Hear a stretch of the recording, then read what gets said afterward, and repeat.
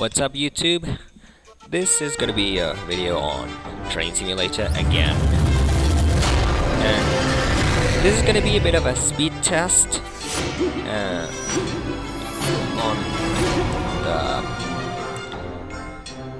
on the line that we were examining before, the one that in the first episode of Microsoft Train Simulator, the Hitatsu line, and we're gonna use the Dash 9 because it's a faster train.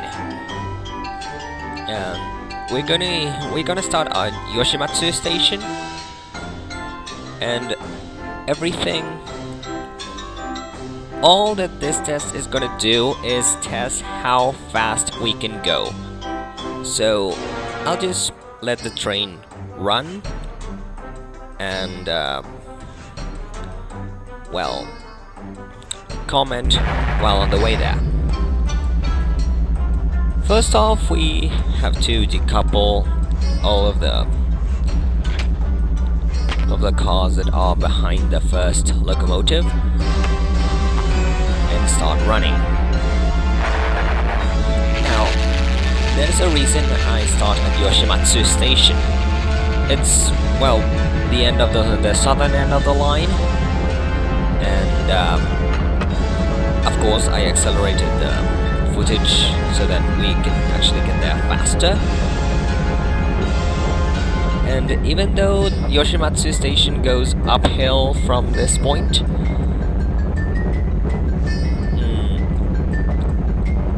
we have two stations. They go uphill and then a long incline downhill. That is where the speed test is actually going to happen. Now, you're going to see a little bit of a quirk with this rail track, that we have to stop and switch track at the first station. And yes, I'm having to use the full brakes so that the train will actually stop where we need it to stop.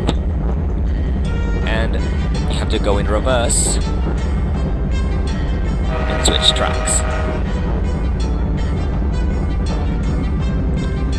Right now we're switching. We're going to switch from one track to the other.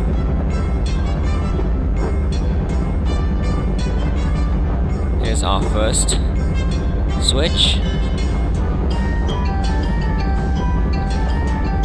And there we have our second switch.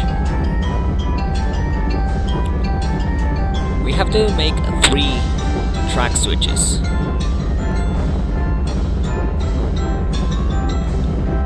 Here's the third. And finally we can start accelerating.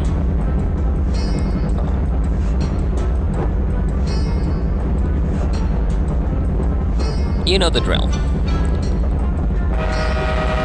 We're still going uphill. You can tell because we can't go over 75, 76. We can't go over 80 miles per hour. And yes, I cannot.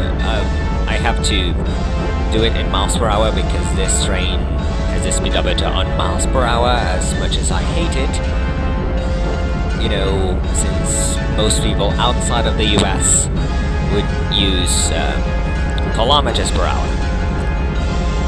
But anyway, here's where the incline goes down, and you see we're starting to accelerate severely.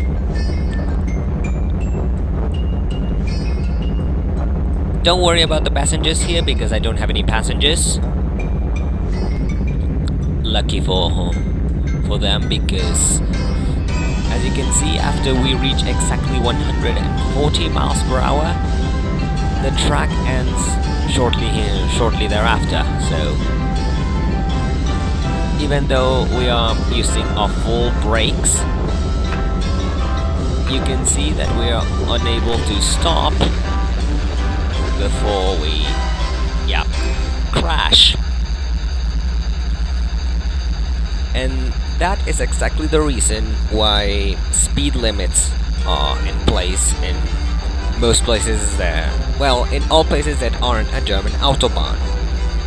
Because at higher speeds, you need a larger distance to stop the train or the car or whatever vehicle you're using. And anyway, thank you very much for watching and see you next time.